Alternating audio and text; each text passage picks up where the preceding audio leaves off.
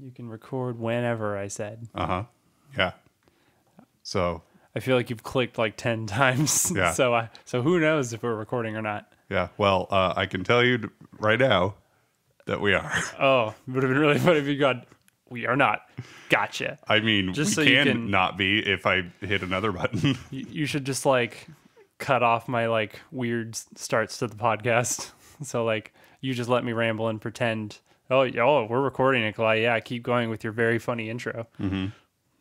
Hey guys, welcome to the Brothers Game podcast where we talk about dogs and whatever else. Brian, how are you today? I don't feel that's an accurate description of our podcast, but okay. Pretty sure. Talking dogs is what I like to call our podcast. Yeah. How have you been? Good. Good. It's been a while since we've recorded, I feel like. You're drowning in house. I am drowning in house. Right? You're just up to your eyeballs in house. And at one point, almost literally. Yes. Yeah, let's talk about that first. I bought a house with my wife. I've been there. It's nice. You have. We did talk about, I think we mentioned that last time at least. Yeah, we did. That happened. So that's all I've been doing. When you buy a house, there's a lot of things to do, Yeah. especially when you have nothing. Especially when you're redoing all the flooring All and the repainting flooring and painting all of the everything walls and yeah. breaking pipes because for fun. I'm a plumber now. Yeah. Turns out. Learning how to install various fixtures. Very funny because of the Mario thing, right? Yeah. You're basically Mario. Basically, you know, Mario and all that plumbing he does constantly. So I'll start with that story. I wanted a new faucet because other than playing video games, I also cook for a living. So You wanted a fancy dance. I want a nice faucet, fancy dancy. I want Fancy a, dancy. I was like, this That's, house you needs a know. fancy dancy. I'm just going with it. Fancy dancy. I That's want a new a fancy dancy faucet. So I got one of them cool sprayer types that are sort of like what you'd get in a dishwasher sink at a restaurant. Also, pretty cool. So I watched a bunch of videos on how to install a faucet. And I was term. like, Now you can just YouTube anything. yeah. I'm like, psh, easy, so easy. So and at first, very easy. I got the original faucet out pretty quickly, but then attached to the walls, there are these two little water shut-off valves. One for cold water, one for hot water. right. And the hot water one was pretty tight on there. And so I go to loosen it. I, of course, shut those off. So, I mean, there's no water coming out of those. Right. But the problem is if it breaks behind where the shutoff valve is, there's water back there. Yep. So I go to, loosen this hot water one, and it explodes in my hand, essentially. Awesome. Absolutely insane. So the CPVC is what it was. That's most of the water pipes in the house. Snapped and started gushing water at me. Awesome. It's like, and it's one of those moments where you're just like, now what? Yeah. Because like, I haven't had very many panic moments like that in life. Yeah. Like I haven't been through much, honestly. I'm a pretty cautious, cushy person. So that was a new experience. Luckily, my wife was awesome and helped out as best as she could also. I was basically just trying to shove something in there and stop the water while I figured out what else to do. Right. My wife actually called the fire department. So that's the first time I've had to call emergency services for myself. And they came, and when they came, I had just remembered basically where the water shutoff valve was to the whole house in the garage somewhere. So I was able to get that off, but there's still water in the pipes. So like it's still just pouring water. And so the fire department helped us figure out where everything was. They were super helpful and like super chill about it. They're like, oh yeah, this happens. Yeah. I'm like, okay, I guess I'm not a huge loser. But, and luckily my shop vac was right there because I do some woodworking too. And so that was, thank God, because that does water. So that picked it up pretty quick. Yeah. And this happened before we got new hardwood flooring, which is awesome. Yeah. Because if this had That would have happened, sucked to have. a couple weeks later, That would have on sucked brand new real hardwood bad. floors. But it didn't get past the kitchen, and we got it taken care of pretty quickly. So could have been a lot worse. But I know a lot more about how water works and all that. And so next morning I had to replace the whole thing, all the shut-off valves and everything. But I mean, I guess that's a good learning experience for me. Now, if it ever happens again, you know what to do. Yeah, great. So that was fun. I know a lot more about plumbing than I ever did. Like I know what a water shutoff valve is now and how to change one. So I guess that's a good thing. Other than that, we went and got all the flooring replaced. We got nice hardwood through everything. Including the room that will be the future studio. Yes, we will. I do want to talk about that a little bit later. We had, I think I'll go into this. I won't tell just story after story for house. I'll save some of these, I think, because there's a lot of weird ones. But there's one room where we can't have hardwood flooring, and that's a whole thing.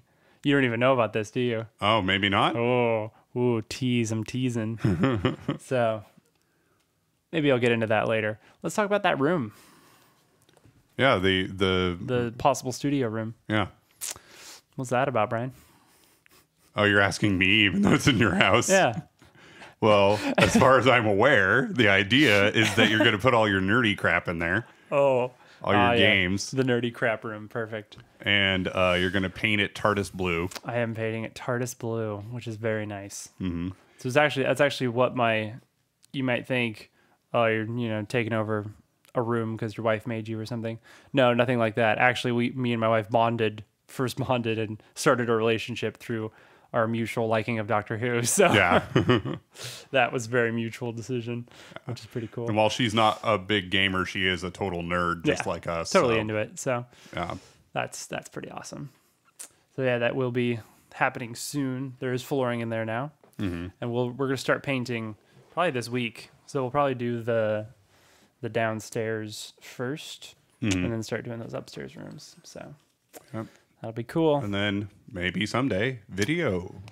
Yes. So we're going to make that sort of have a table in there for recording and have some sort of cool, nerdy stuff in the background. And yeah, we really want to start doing video, a video portion of the podcast. So we'd probably still keep, I like sort of the Rooster Teeth formula where they have the video version on YouTube and their website and then audio still on all the other podcast platforms and stuff. Yeah, and I don't want to I want this to be an audio first podcast that happens to audio have friendly. Video. Yeah, still, so that y'all who are listening through your various podcast apps won't miss out on anything. Don't want to overdo the video aspect, but I know personally I enjoy watching video podcasts, even if they're just sitting at a table talking. So, and speaking of. Nice.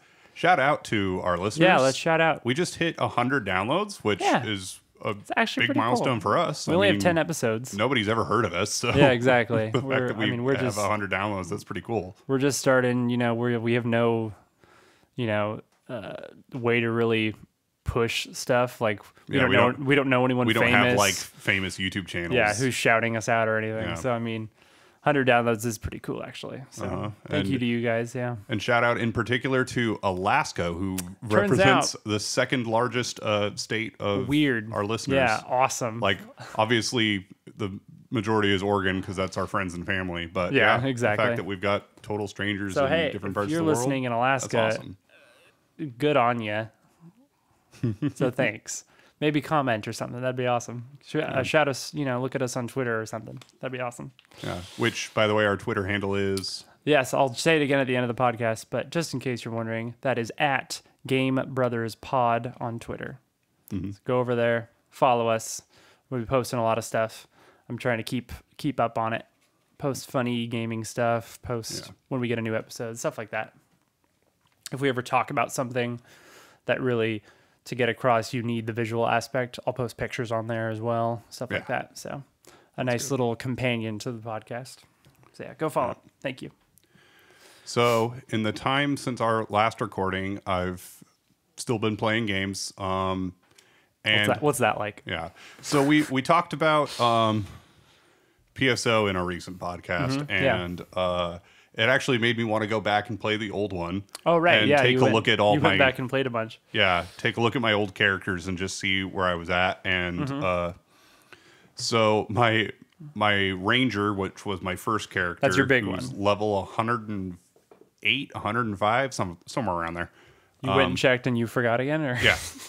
Well, hey, it's already been a couple of weeks now. That's true. Anyway, August has flown by. Who's got almost 600 hours logged on him, and then my Insane. force, who has less than 200, is about the same level. Yeah. And got all the way to the ultimate mode ruins. She's tough. Yeah, her damage output is just ridiculous. It's ridiculous, so much higher than all my other characters. Turns out force is really the only way to go in high level like that. So, because a gold rifle can only do so much damage. Right. So when you're when you're an android, your consolation for not being able to use text is traps. Yeah. These traps are not that great. Yeah. Compared to text, they're garbage. Right, But right. like they can be useful, but like text do so much damage, and there are different elements and all that. And traps, you've got freeze trap, which will freeze enemies around you for a second or two. You have damage traps, which do pretty a bit of damage. I mean, it's more than a heavy attack, but not more than like 5 heavy attacks. Right, so it's nothing huge. And then confuse traps. Yeah. Which are Those are arguably the most useful, especially in late game. I would agree, yeah. So I have my main character had been stuck in the ultimate mode mines for probably 2 years, maybe longer. I don't know. I forget how long it's been since I first got there, because every enemy takes so long to kill. Oh yeah, you're just sitting there mashing attack for however long. And it's ridiculous. So I started just abusing traps. I just would use confuse traps, especially, as much as possible, and the enemies would actually do quite a bit of damage to each other. So I relied on those pretty heavily. Yeah. And then turns out using all the stuff that they give you is helpful. So when I first fought the day relay, the boss of the caves of ultimate mode, that was one of the single longest boss fights I've ever had. It was so long. It had so much health, and I did so little damage. When I fought the mine boss, I was sure that this was going to be like a 2-hour fight, and it wasn't at all. It only took a little longer than it does on lower difficulties, so that was a pleasant surprise. How different is that boss? Not very. Is it still just like the floating things across the computer screens? Yeah, there's and the stuff like screens, and then you go down and there's like the heart-shaped machine that you fight, and it has similar powers of the other difficulties. So yeah. So I have now reached the ultimate mode ruins on 2 characters. Yeah. Sweet. And then I decided to try. So I have not played episode 2 very much. And part of the reason is because it is so much more annoying than episode 1. It is so much more tedious. All right. So I haven't touched episode 2. I decided to play through the first few areas of the ultimate mode episode 2. And good grief, this took like 4 hours to get through the first 2 areas of ultimate mode. Just everything had so much health. Yeah. And then so in the first 3 difficulties, normal, hard, very hard, you have these poison lilies. Yeah. These flowers that shoot poison and can paralyze you. And they laugh at you. And when you're an android, it's great because neither of those things do anything to you. Right. So as long as you keep your distance, they won't hurt you at all. Well, in ultimate mode, you have ob lilies, which shoot Magid, which you don't know, is dark magic that kills you in 1 hit. If it hits, kills you in 1 hit. Yeah. So in ultimate mode, it's a guillotine attack. Yeah. If you're running around and an ob lily shows up, there's a good chance you're just gonna die really quickly, and you'll go into a room and there are 2 or more of them sometimes, and then and you're dead. It's like, so these rooms are built for, groups. Yeah. Like they're built for multiple players. Yeah, again, PSO was made to be multiplayer. Yeah. I'm playing it completely different than how the developers intended. But also, the single player exists, so it shouldn't be that hard. Like, they shouldn't have made it that hard, right? Like, it should be more doable. Yeah, and it's not so much that it's hard, it's just that the numbers get ridiculous. Well, it's like stupid. Yeah. I mean, not, I guess, hard. The amount of health that each enemy has compared to the amount of damage that depends you on your can do definition as a of single hard, I guess. character. Yeah. If your definition of hard is lots of health for the enemies with low which damage I could from you. Sometimes. Which that describe. is kind of Japan's idea of what hard is in an RPG. Hard. Yeah. It's just high level, so it kills you with one hit. Mm-hmm. Hard is grind until you're strong enough to fight it. Yeah. Yeah. And so sad. Yeah, and then not fun. What makes episode 2 worse is that, especially in the first couple of areas, you're in very tight corners with a large number of enemies. And so especially with things like oblilies, you turn a corner and you're dead. And so then you have to You can memorize basically where all the enemies are, and you've just got to do like shoot and hide tactics. Like you pop out of a corner, shoot a couple of times, run away before the Magid hits you, which is just weird for an MMO like that. I don't know. That doesn't sound fun. Yeah, and then it just took so long. Like it wouldn't have been as big a deal if it didn't take so long to kill everything. Yeah, and so that's why it took like 4 hours. It's just how much health everything had. Bosses like that are so weird that just like take hours, literally. Like even if you're doing okay, it just has so much health that you're just attacking over and over. It's an endurance hard instead of whatever. There's else. This. There are like parallels to episode 1. So like in episode 2, there's this boss, the Barbare, which is it's like a sea monster basically, but it's a lot like the worm in episode 1, and it will like clamp onto the side of the boat, but it only stays there for like half a second and then it lets go. And so interesting. So it's way harder. It's a lot harder to actually land very many hits on it. Yeah, because the one in episode 1 lingers for quite a long time. Yeah, you can get like 4 triplets of attacks off pretty easily. Dang. So so that was PSO. I also have a couple of other characters, and I got one of them from hard to very hard mode. I still think one of my favorite. I think the Dark Vows is actually one of my favorite boss fights because its third form, it just looks cool and the music is cool. Very JRPG final boss, like kill God type of thing. Yeah. I love that meme where it's like, I think mission, we mentioned that in another episode. But so true. Kill God. Especially in most Final Fantasies, that's certainly the truth. Yeah. So I have tried to start Pokemon Diamond several times, and I finally played all the way through it. And so some people really rag on it. Yeah, fair warning for viewers. This is going to be a lot of Sinnoh hating. No, so I don't want to do that because really, so I was thinking about this. If I had never played Gen 1 and then I went back today and played it, I would probably have a lot of the same criticisms of Gen 1 that I do of Gen 4. Yeah, a lot of Gen 1 is nostalgia. The reason I love those games is absolutely nostalgia. And I don't have any for Gen 4 because I didn't play it as a kid. Totally. So I'm going back and playing it for the first time as an adult. And yeah, I feel like it is my least favorite of the Pokemon games I have played so far. And it's not like there's not a whole lot wrong with it necessarily. It's just another Pokemon game. I don't feel like they did much new. And the few things they did that were new, I didn't really do anything with because I didn't care because they seemed too gimmicky. Yeah.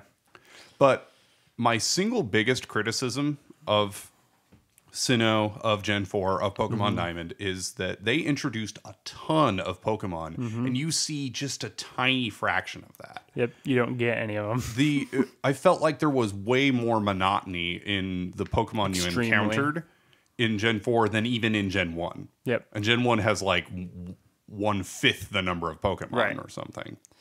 I was just telling you why. That's why I hate Sneasel so much. It's like and like Bidoof. It's like because that's the only 2 Pokemon in the game. I think you Floatzel or Floatzel's pre-evolution because Sneasel's the like dark ice type. Floatzel. Sneasel's awesome. Floatzel. Yeah. I thought Weasel. That's why Sneasel. Yeah. Anyway, that one. And then I felt like it used the same formula that Gen 3 did, which was the felt very similar to Gen 3. Yeah, where but it's a team, another team that's trying to destroy the world by summoning a legendary Pokemon. Yeah. And then they also true of 5 and 6 also. And then again, Gen 4 introduced more legendaries than any other generation before it, and you only get to encounter a small number of them. Yeah. Which the other ones are too hard to get. It's just silly. Arceus and so on. You can't just get event Arceus. only Pokemon. Yeah. Like that's just ridiculous. Which is really cool when the game first comes out. Yeah. And not cool 10 years later when you're why isn't there a way in game for me to get it legitimately? Like this far in the future, there should just be like a code you can just put in. Because I understand that even in Gen 1, there was a Pokemon you couldn't get Mew without a glitch or without going to an event. I understand that, but it was only one Pokemon. Yeah. That you couldn't get. You could get every other one. Mm-hmm. So, yeah. That was my biggest issue with Gen 4. The other problem, this is maybe a little weird and maybe specific to me, but I felt like the game felt really slow and really sluggish. Just from like even a physical input perspective. Like the time it took for your character to walk, the time it took for menus to move through menus.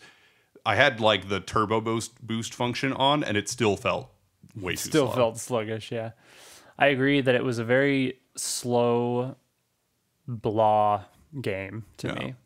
I played it, a long time ago now, probably 6-7 years ago. But I just remember it being boring. I don't even say I would hate it. I just like the variety of Pokemon and just the overall feel of it. Yeah. Because we have no nostalgia for it. That's a big part of it, I think. So, in Gen 3, you've basically got two rivals. You've got May, and you've got, if you're the boy, you've got May. Yeah. And I guess if you choose a girl character, it's him. Some boy. Yeah. The male character. Yeah, right. Because you play as May if you're a girl. Yeah. Yeah. And then, but like, there's the kid who's... There's the other guy, Yeah. And... The green-haired guy. And like, May seems to have a lot of personality. Yeah. Dawn... You say like 2 words to her in the entire game, and that's it. Dawn's great in the anime, and in the manga, but in the game, you don't get to know her at all. She doesn't do anything. I also never fight with her. That. I was sad because fight once with her. Just from the anime and stuff, I already liked Dawn, and I like Diamond too. Actually, I like him a lot. But yeah, I felt like in the game they were like very underutilized. Yeah. So yeah, I agree with that too. That played into just the blahness of it to me. Yeah, I don't know. Maybe if they made I wonder if they do actually make a remake, which of course people are dying for. I wonder if they would add a lot more to it. Yeah, that would be interesting to see. Because like even in Alpha Sapphire, Omega Ruby had a lot of added stuff to it. And I think maybe my opinion of Gen 3 is higher because of Omega Ruby and Alpha Sapphire, because I didn't actually ever finish the original Ruby or Sapphire. I just played Gen 6 instead. I played 80% of Alpha Emerald Sapphire instead. on my own. But then the first time I beat it was Alpha Sapphire also. Yeah. And yeah, that probably is why I like it more. Yeah. But yeah. And then so after that I started playing Pokemon Black and immediately liked it better. Yeah. Yeah. The look and feel is more enjoyable. I like the 2 rivals, Charon and Bianca. Bianca's amazing. Everyone Bianca's loves Bianca. Adorable. Yeah. Ultra Moe character. Yeah. Everyone loves Bianca. Yeah. I would agree that it is objectively a better game. Yeah. Black and White are just better and just improvement wise. It's just a clear improvement, I would say. So because I'm playing on an emulator, I did have to put in a cheat code in order to get experience, but doing that, it worked. So because was that like a anti-piracy thing they did in the game, or I don't know, something like that? Because that's a thing. Like every ROM of Black and White, you can't get EXP. Yeah, basically. Yeah, I'm not sure what I'd the like reasoning to is. Research that maybe a little bit. But yeah, I felt like the global critical strike chance was way higher than any Pokemon game I've ever played. I had an unusually high number of critical strikes, both from my Pokemon and against my Pokemon. Oh, interesting. I don't know why. That was just a weird thing I noticed. Just felt like there were way more criticals. Like, wow, I just got crit again. You just got a weird lucky game. I don't know. Yeah. That is interesting.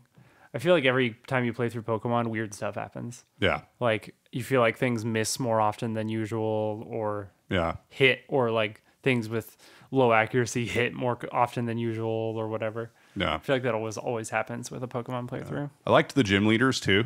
Mm-hmm. All the character designs were really good. Yeah. All the characters were really cool, I thought. And good Pokemon they added as well. I mean, I do think it's funny how they've decided that every gen needs an ice maze now, ever since Gen 2. So and they always frustrate me. Mm-hmm. Too real. Like, I'm not terrible at puzzles, but I'm not great at them, and the answer will be right in front of my face, and I just can't see it, and so I'll have to look up like a guide that shows the directions you have to go in order to get through the maze. If you count Rocket Hideout and Silphco, they kind of had the same thing in Gen 1 too. Yeah, I guess. Also, they are very similar. Like, you go one direction and you can't stop or whatever.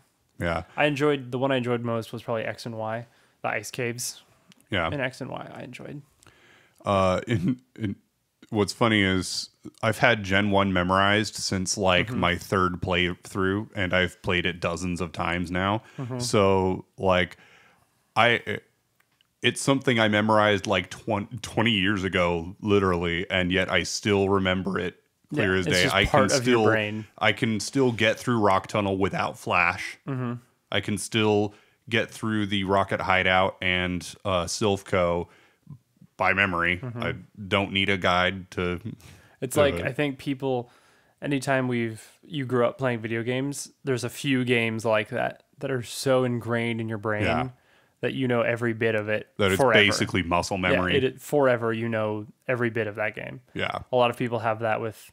I don't have that with NES games because I didn't really play them until later in life. But like people who can play the first Legend of Zelda and just remember where every little thing is, I'm amazed by that. I'm like, dude, that's nuts.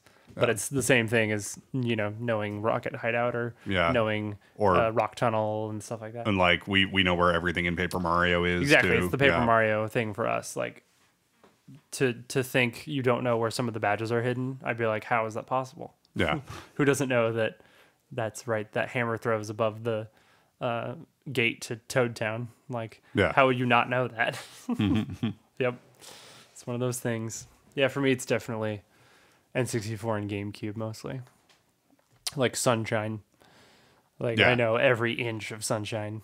Yeah, it's like insane. So, anyway, did you finish Black and White? So, I beat the Elite Four, and I had the showdown with N. With N's really cool. Zekrom and Reshiram. N is a great character. Yeah, I feel like this seems like the game with the most post-game content I've seen. It was praised a lot for that. I remember when it came out. But the thing is so my team is all like around level 48. And the post-game content starts at level 65. Man, you have really pretty low team. It's because I don't grind at all in Pokemon ever. Well, right, that's true. I just fight every trainer that I come across, and occasionally, if I come across a wild Pokemon that I think I can beat quickly, I might also kill it. I guess, with me, I pretty much never run from wild fights and stuff. Yeah, I pretty much always kill everything. I use Repel a lot. Yeah, I try to have my team of 6 at least at 58.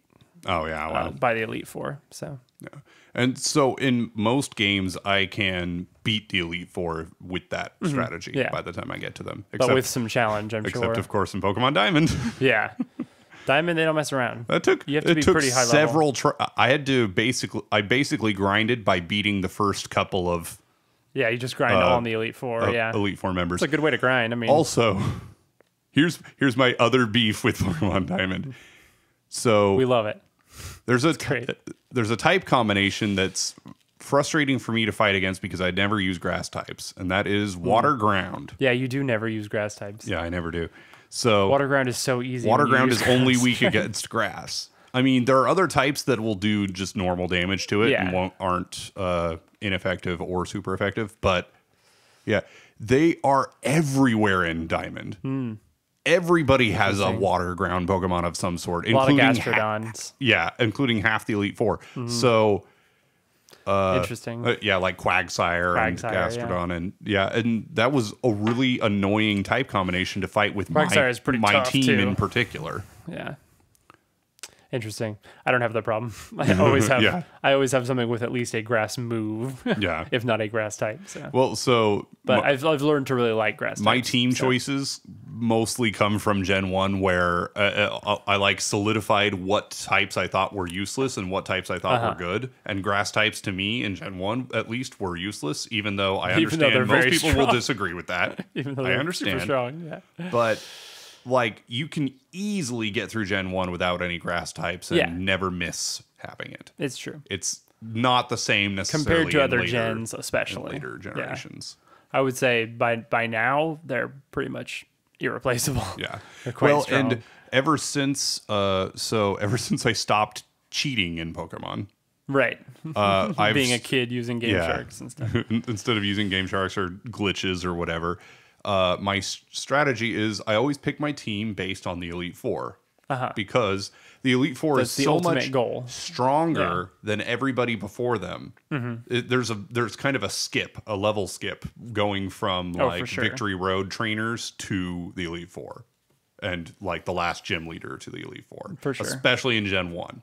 The level difference is pretty drastic, and so if you have a team of 6. Which a lot of people do. I would say probably most Pokemon players use a team of 6 Pokemon. Wouldn't you want a variety? Yeah. And they probably keep their team relatively even in levels. They probably don't have one Pokemon that's way higher level than all the rest of their team. If you do that and you're spread out pretty evenly, you're only going to be like level 40, 45, unless you do a lot of grinding by the time you get to the Elite Four in Gen 1. And if you skip they'll crush wilds, even if you don't skip that many wilds, anyway. And Gen 2 was a fairly similar story. The way I always played Gen 2 is I just used my starter almost exclusively, so that kind of changed things. Gen 2 starters are all very good. Especially Typhlosion. Yeah. Typhlosion's my man. For alligators better, but that's fine. In Diamond, I think I had a team of 5, maybe 5 or 6, and I also, unlike in Pokemon Black, where I did the smart thing and I made my team based on the Elite Four. In Diamond, I did not. Yeah. I didn't really pre-plan my team much. No grass type. So part of the thing is I actually was trying to play Diamond as if I was kind of newish to Pokemon. Okay. And so I didn't do a ton of metagaming and pre-gaming stuff. And it's one of the only times I regret it, actually, because it made the game more annoying. Interesting. In Pokemon Black, I went there's no Pokemon variety. So that's the other thing is in Pokemon Black, I had a clear plan of what my team was going to be, so like my fighting type. It was originally going to be Mienfoo, so I could evolve him into Mienshao. Yeah. Mienshao is really strong. Mienshao's super strong. But you don't get it. Mienfoo doesn't show up for a long time. And so fighting types are really useful to have around from early on. So I went with Sock, and he's actually really good. Sock's great, that was a totally fine choice. I like Sock a lot. My starter was the water type, Oshawott. Oh, sweet. I also did Oshawott. Tepig is objectively better stat wise, always. But I didn't need a fire type because I hate how strong they made the fire starters in 3 through 5. Because I had absolutely ridiculous. I used a Pidove for my flying type. Yeah, I love Pidove. Unpheasant's super cool. Yeah, and Unpheasant's been a staple of my team. Love Unpheasant. One of my favorite bird types. Yeah, I've always had a flying type on my end game team in every generation, and they're usually one of the most useful Pokemon I have because they tend to be fast and have high attack. I had a Liepard for a while. A dark type. But it's just so frail. Yeah, it's not great. So I wound up with a Chandelure, and that was that was. You went from a Bidoof to a Dragonite. Yeah. Okay, got it. Yes. Cool. Easily MVP of the party. I absolutely love Chandelure. He's on my secondary team. Yeah. He didn't quite make my main favorite team that I could possibly have in a game. Yeah. But like in my Sword and Shield playthrough, I had a Chandelure because he's just so good, and I love ghost types. So yeah, Chandelure is awesome. I feel like in Gen 5 is when ghost types really got good. Oh yeah. So got like real good. My favorite thing that Gen 4 did was introduce the distinction between physical and special attacks within the same type. Yeah. Because as I've explained Made before, a lot of Pokemon much better. As I've explained before, a type was like all grass type moves were special. All fire type moves were special. All normal type moves were physical. And then there were some weird ones. A modern player sounds insane. Yeah. There were some weird ones, like all ghost type moves were physical. Which makes no sense to me. All. And so Gengar's 130 special was worthless in Gen 1 and Gen 2 because... Made him good defensively against special types, but that's pretty much it. So he actually got kind of worse in Gen 2 because then it was special attack and special defense. Yeah. And so he has this big special attack stat that's almost useless. I mean, you can teach him like Psychic. Yeah. And then he will hit pretty hard with Psychic, but he's not a Psychic type. You don't get no type. stab damage. No stab bonus. And sure, his Shadow Ball will still hit hard because a high-level Gengar has... his base attack is 65, which is not great, but it's not nothing. And he's a relatively sturdy Pokemon, so it's not like his Shadow Ball is worthless, but it's so much stronger starting in Gen 4. Yeah. And still, even compared to Chandelure, his special attack is just so ridiculous. Yeah, Chandelure's is actually even just a little higher than Gengar's. Insane. Which is crazy. Yeah, he's unkillable, that guy. Yeah. Because you won't have a chance to hit him. Yeah. I had a Zeb Strika as my electric type. Oh, cool. The Zebra. He's pretty good. He's all right. He's also a bit frail. But... that was good. I think that was it, actually. Because I only had 5 on my team. I actually try to have my team be as small as possible so that they're higher level. Right. Because there's less EXP to have to go around. So as of Gen 5, the EXP share still works as... it splits the EXP and gives the bulk to the Pokemon that was in the fight. And then... the rest to the Pokemon with the EXP share. And you can get up to 2 in the game, as far as I know, because I had 2. So I would just do that, and then you get a lucky egg, which increases the EXP you get. So I'd put that on my lead Pokemon, and then have 2... EXP share Pokemon. Yeah. Nice. And so that was a nice way to build up especially EXP compared a bit quicker. To past gens, Nice. And now I have Reshiram on my team, Fire Dragon type. Yes, so that's pretty cool. He's very cool. Yeah. How'd you like the landscapes and the cities and stuff? I thought they were pretty cool. I liked the designs. Some of the New York elements that they brought into it were pretty cool. The city elements. Oh yeah, it didn't look all that city-ish to me, but like not compared to X and Y. Sure, that was more. That's very more city-like. Just they were able to make it look so much grander. Yeah, with the way that the camera is and stuff. I think I still like this idea. So getting off topic of Pokemon for a bit, but just what's Pokemon? This would be a cool idea for an RPG, I think, and that would be and possibly for a Pokemon game is you start in a central location, and you can go to any. Go to any town in any order you want. Whoa, like a video game? And I like the idea of in the Pokemon Origins anime, they showed the idea that gym leaders have different teams that they can choose from. Love that. So I liked the idea of what if you made it so the player could go to any town in any order they want, and then the gym leader would adjust their team to the player's level. Yeah. Love that. That would be cool because, like, I mean, people have been talking about an open world Pokemon game. That's what they want. Because, like, if you think about Brock, for instance, he's incredibly weak.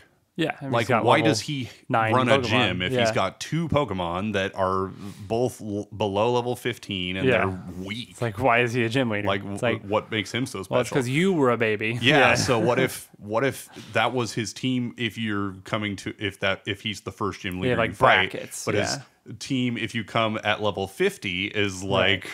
It's like, he's got a level 70 Onyx now. Yeah, a level 70 Steelix. Yeah, or, he's got a Rhydon. Golem. Golem. He's with got Earthquake and Rock he's Slide. Let's go. Bring it on. Yeah. Like, I'll show you the Rock type. I would love a ripped Brock who's got a Steelix and a Golem and just like rips you apart. Yeah. Yeah. And so I love that idea. And then it would also be cool because I don't remember having seen this in a Pokemon game before, but have your starting place, instead of being a small village, you're like in an apartment in a big apartment building in the middle of a city. Because, like, for one thing, they could make it look like Tokyo. Yeah, it's a Japanese game, so you go fight a gym in Osaka, like in the in like a little tiny, cute little village. Or something. I think that'd be a really cool Pokemon game. That'd personally. be really cool. Yeah. Yeah, I think it'd be cool if they made some changes. Like, I mean, I think Sword and Shield made quite a bit of changes. Yeah, and it felt very new and fresh in a lot of ways. But if they like totally changed the formula, it'd be pretty cool. I think so. Like, procedurally generated content hasn't totally shifted how games are played and made. Boomed quite a bit. I think it's a really useful tool because one of my things with games with big worlds is when I play a game that's got this big, expansive world, I want to explore it. Yeah. But the thing is I always realize as I'm exploring it, like, thousands of other people have already been here, and also you can go online anywhere and find a map of all this. Yeah. So I'm not discovering anything. There's almost no discovery. Like, sure, if I ignore all those guides, I can have some personal discovery. I can be like, I didn't know this thing was here. Right. But most other people did. So it's not that special. But then you play special. a game like Minecraft and your seed is unique. Yeah. So everything is this new. Cave is crazy. You're finding stuff that no one has ever seen before. At least not in the exact configuration it is in your world. And so I love that idea for big open world games. Procedural. Yeah. I mean, that was the appeal of No Man's Sky. Yeah. When it was announced, Yeah, and I think it's just like the exploration element. Yeah, and like that didn't necessarily succeed super well. That game that went really well. What are you talking about? That was a joke. Yeah. That it went well. It did not. But I think we need to keep trying because I think eventually it'll be a really great game. Some studio will come out with a really great game with that concept. I think something in like the Fable world, I think would be excellent. Oh, sure. In that way, which they're making a new Fable, by the way. Oh, yeah. I think just a classic fantasy element. Or maybe like Elder Scrolls 6 or something. Sure. Like... Yeah. I think that's the perfect, open world, setting. Yeah. Is fantasy medieval. So, but I mean, for a Pokemon game, it'd be super cool. Like, what if the wild area wasn't like readable and didn't have a pattern? Yeah. What if it didn't look the same for every player it's not every like time? Yeah. This weather is always on this day, and there's always these Pokemon in that weather in this area. No. What if it was like, who knows? Yeah. Yeah. Go there and find out what Pokemon are there. I don't know. Another mechanic is really like cool. NPCs that level with you. I think this can be abused. I think it's not the answer to everything, and it shouldn't be used everywhere. But I think it's a great mechanic that can be used tastefully in places. Because in some cases, you have 2 problems with either if you're someone who doesn't grind a lot and doesn't necessarily fight every enemy, you can be underprepared for places, and then you have to go back and grind, which sucks for most people. Pretty much never fun, yeah.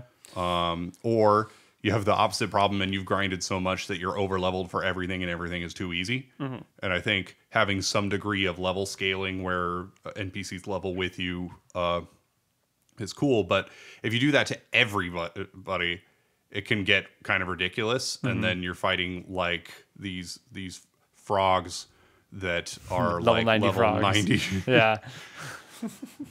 That take out half your damage, half your health every time. Yeah. That'd be awesome. What if that's the final boss, though? You didn't know. Big frog. Let's do it. Yeah. That's awesome. Yeah. That's how I felt. I kind of did that with Breath of the Wild, is I did kind of ignore the internet, and it had just come out. Yeah. Like, you played it a lot later when you heard a lot about it. Yeah. I had barely, like, people were still going like, yo, this game's crazy. Because, like, most people hadn't beaten it yet. And so I got to really experience it for the first time, you know? Yeah. And I did just try to just explore totally on my own and just not look up maps of anything. Like, I found about 100 shrines without looking at a map of shrines. And I thought that was pretty cool. That was a lot more fun, you know, than just knowing where all the shrines are and stuff. For me, it didn't really detract from the game knowing where the shrines were, because I didn't look at like what the maps looked like. I just had an overall world view map that was just a copy of the in-game map, and it just showed where all the shrines were. Yeah. So like I still got the discovery thing to find the shrine still. Yeah, and I got to the area, but like see the landscape without having seen it before, and it looked cool. Right. And so that's good at least. And also there were some shrines that I found without looking for them, and that was always interesting. Yeah. Stumbling upon a shrine is always fun. Yeah. Yep. That's pretty cool. So speaking of game design. Yeah. That's basically what we were just talking about, right? Yes. Technically. Sure. So, I wanted to talk about this in this episode because, I don't know, I just think it's interesting. So, I wanted to be a game designer ever since I was like 12. Dork. Shut up. Nerd. And it was Pokemon that drove that decision. Totally.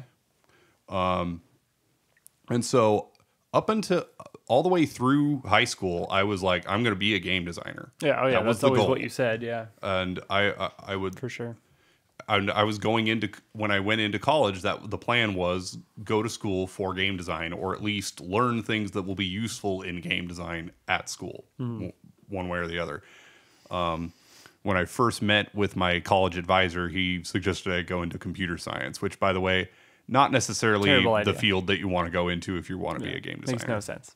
I mean, I'll be honest. I think he was like, "Oh, that's computers, right?" Yeah, exactly. Which I understood that later on. that he probably didn't know what he was talking about. And then I actually transferred from, I stopped going to my local community college and actually went to the Art Institute, where they had a game art and design program. But I didn't really last long there. One thing is it was really expensive, and the other is I don't really like art that much. Yeah, so not really an artist. So like, and it's funny because as a kid I always doodled. But going from doodling to doing like life drawings. Yeah. For hours at a time actually kind of sucks. I don't really like it. That's not your thing, I don't think. Yeah. So then I watched a video. So I follow the YouTube channel Extra Credits, which has been around for very good stuff. Gosh, 10 years now, probably, maybe a little longer. Which none of the original people that were working on it are even a part of it anymore. Interesting. It's totally become a totally different thing. But they did an episode called "So You Want to Be a Designer," and they talked about what a game designer was and what they were not. And I watched that video, and I completely changed my career path. Interesting. You're like, that's not going to happen. Because, it's not that being a game designer isn't something... It still sounds like a very interesting job. And it's still something that I think would be cool to do, but it's not something that I think I'm you're like suited for. That's not going to be my thing, And so I... changed from that to going into IT, and that's definitely more my ballpark. Yeah, been much better. But I still find game design to be a very fascinating subject. Yeah. Oh, for sure. And so I follow a few... It's fun to talk about, at least. YouTube channels of game designers that just, like, go into detail about various games they are playing and, like, talk about the design of them. Yeah, I love deep dive fact videos on games. Like, talking about the deep stuff of the actual coding and the design of the game. It's really very interesting, especially on games you like and know. Hearing deeper stuff about it's always super interesting. So yeah, I I was gonna have my own game design company was the end goal. Nice. Like I was gonna get Hardcore. some industry experience, like working in another company, but then eventually start my own studio. Yeah. And big boy. My main goal was to create my own MMO. Yeah, of course. Which now a lot of people are doing. Yeah. So. Because me and my friend Ben, mobile and stuff, we were former WoW players. And we were like, okay, let's make it better in every way. There were things that we liked about WoW, but there were a lot of things we didn't like. So let's make a game that has none of the things we didn't like and all the things we did like. And I even came up with this this stat diagram, and I'm still very proud of this. It's actually not bad. And it's the idea of you have 4 stats that you can directly influence, and then there are 4 stats that are indirectly influenced by those stats. So like you have like strength and vitality, and if you increase both of those, then it also increases your physical defense. Sure. Or something. I don't remember it very well. I haven't looked at it in a few years. Nice. But yeah. And then also, I really liked this idea. And apparently there are games that have actually done this. I'm sure. That's cool. Yeah. But it's rare an idea is actually original. Yeah. It was a skill tree, but it would have like a fog of war thing over it, so you could only see that's happened in games the early parts of it. Great idea. Also, I do like that. You would have every skill tree for every class was just all one giant tree, and you could just move along different paths through it to kind of customize your own class. Yeah. But I do love that. You would only be making one decision at a time because of the whole fog of war thing. And I think that's, I mean, FF10 is the skill tree you think of. Yeah, that's what inspired like it was the sphere grid, because absolutely fantastic skill tree. Because like if you're on Titus's sphere grid, if you want to start using some black magic, you just move over to Lulu's sphere grid and get some black magic. I love that idea. I loved that idea, and I wanted to take that a step further and just make this one big completely open skill tree. Be interesting. More customization in MMOs and general RPGs is always super fun. Yeah. It's always a lot more interesting. It's like you're playing a D&D character where you can actually do whatever you want, pretty much. Yeah. I think that's happening a lot nowadays, is that more customization, more open world, more like player customization, just like letting the player do whatever they want, basically. And I love one thing I love about D&D, which we haven't played a lot of, but we've done like 2 campaigns, and I love the idea of it even more than the game, but I still like the game too. And when we have some time, maybe someday we will play it. Yeah. I love that you can kind of just like use it as a template, use it as keep the rules, but then just do everything homebrew. Yeah. And it's great. And like everything being up to the DM's discretion, like you can have DMs that are super strict on all the player handbook rules and Dungeon Master handbook rules, or ones that use like half the rules and sort of are up in the air otherwise. But like that's cool that you can just do that. Yeah, and it just provides a framework that where you don't have to think of everything yourself. You don't have to think of all the game mechanics yourself. The game mechanics are already there. Yeah, and you can just build the content yourself. Yeah. Yep. Very interesting. Speaking of not playing things, I haven't played anything in so long. Right. Because again, talking about buried in house. Bro, I haven't played a video game in so long. I bought a couple of video games though. Yeah. So that's what matters. Because the Japanese taiko drum rhythm game was on sale on Switch, so I bought that. You did mention that. Because I love that. I played that at a con one time and absolutely loved it. So. Oh wow! Then it's been a while, huh? Oh yeah, that was forever ago. Although it was the last con I went to, so it was probably 6 years ago. Yeah. But like I just a couple days ago, I went into Animal Crossing because I hadn't played in so long. Because during the move and stuff, basically up until that point, I had been playing every day, trying to at least do the daily things and talk to all my villagers and stuff. Yeah. But I took just over a month break from Animal Crossing. Yeah, wow. So over a month. And so I went in, my hair was all messed up, and there were cockroaches in my house. Yes, that's what happens. I went and talked to everybody, and they're like, "You've been gone for like a whole month. Are you okay? Were you okay? Are you okay? We missed you." So that was good. Got to talk to everyone, and I picked up something like 120 weeds. Oh wow! From my island, but I cleaned it up, got rid of all the cockroaches. We're good to go again. Yeah. So now that our mom has started playing, Animal Crossing, right? I'm gonna get back into it a little bit, so I can give her stuff mostly. But it'll be fun. I think I'm ready to play it a little more often again. Probably not every day again, but play it every once in a while a little bit. That'll be fun.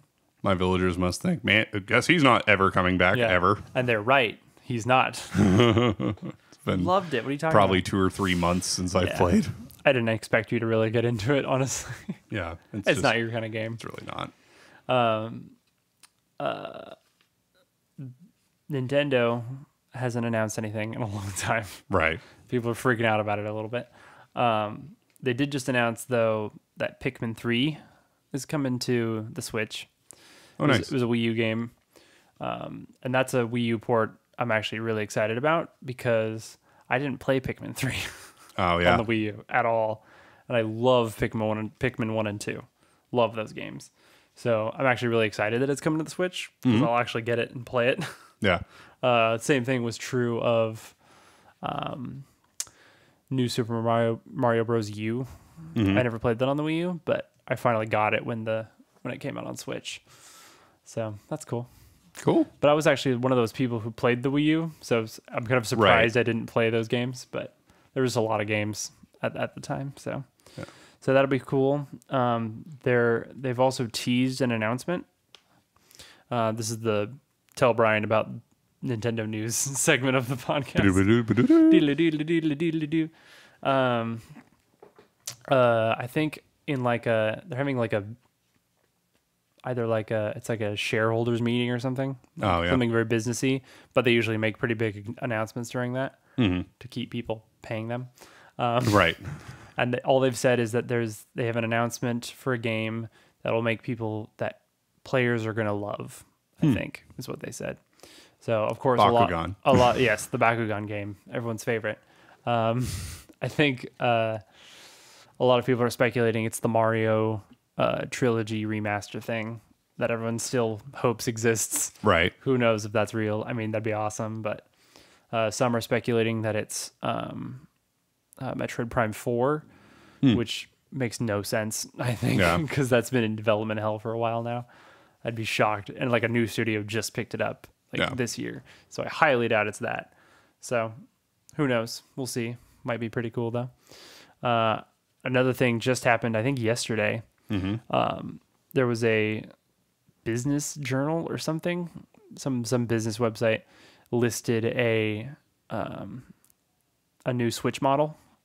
Oh yeah. That was an improved, upgraded Switch, basically better screen and stuff like that. It's people have been talking about the Switch Pro in air quotes for a long time. Now people think, oh, this could actually be it. And it says it'll come out in 2021. Total speculation. One post said this. Yeah. Very likely this is fake or nothing. So I feel like there's a new Nintendo rumor every week now just because they haven't said much in a while. Yeah. So just more rumors are just piling out like crazy. Although there's one more one that has some credence because it was listed on 2 different Amazon websites. Oh, Amazon interesting. UK and another country's Amazon, not America. But they listed a Skyward Sword HD for Switch. Oh. So that I know there's a lot of Skyward Sword haters out there. I love Skyward Sword. It's my 3rd favorite Zelda game. And I think that would be amazing if they put that on the Switch. So nice. Possibly exciting stuff. We'll see in the coming weeks if they actually announce anything. Yeah. Who knows? So there you go. There you have it. Is Nintendo doing anything? Who knows? Who knows? There you go. Anything else we want to talk about, Brian? Nope. I guess we're almost exactly an hour in. Yeah. We're amazing. We did it. I guess this is an hour-long podcast. Who knew? Roughly, yeah. I think that's good. So thank you guys for listening. If you have any comments, anything cool, please let us know. Put them in the comments on YouTube. Give us a shout out on Twitter, anything like that. Also, be really helpful if you guys could give us ratings on the various podcast platforms that you use, iTunes, Google Podcasts, anything like that. That's really helpful. So if you could do that for us, that'd be awesome. And go ahead and follow us on Twitter at Game Brothers Pod. Would be also amazing. Subscribe to us on YouTube if you want.